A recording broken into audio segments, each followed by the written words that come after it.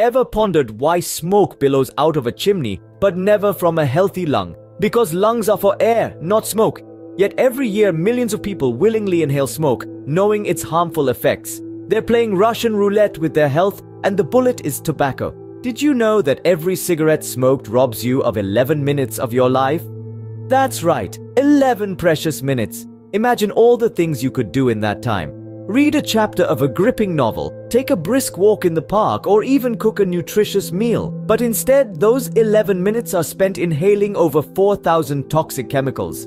And it's not just about the minutes lost, it's about the quality of life. Smoking doesn't only lead to life-threatening diseases like lung cancer and chronic obstructive pulmonary disease, but also to less severe yet incredibly uncomfortable ailments. Bad breath, yellow teeth, and premature aging are just the tip of the iceberg. The impact of smoking extends beyond the smoker. Secondhand smoke, the smoke that fills the air around the smoker, is equally harmful.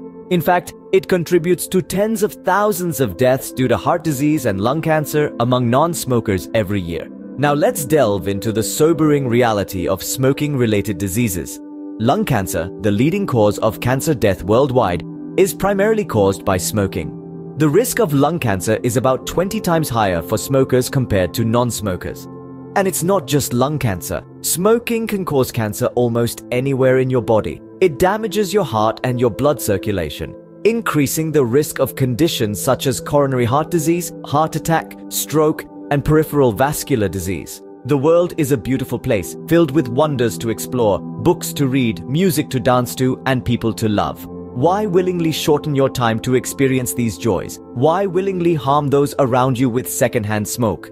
The good news is, it's never too late to quit. Your body begins to heal as soon as you stop smoking. Even after 20 years of smoking, quitting can reduce your risk of heart disease to that of a non-smoker. Quitting smoking is not an easy journey, but it's one worth embarking on. It's a journey towards a healthier, happier, longer life. It's a journey towards fresh breath, white teeth, and younger-looking skin. It's a journey towards protecting your loved ones from the dangers of secondhand smoke. So take a deep breath of fresh air. Feel the life-giving oxygen filling your lungs, energizing your body. Now imagine a life where every breath is as fresh and invigorating as this one. That's what awaits you on the other side of smoking. Stand up to tobacco. Say no to the next cigarette. Choose health. Choose life. Choose to quit smoking today. Because your life is worth more than a pack of cigarettes.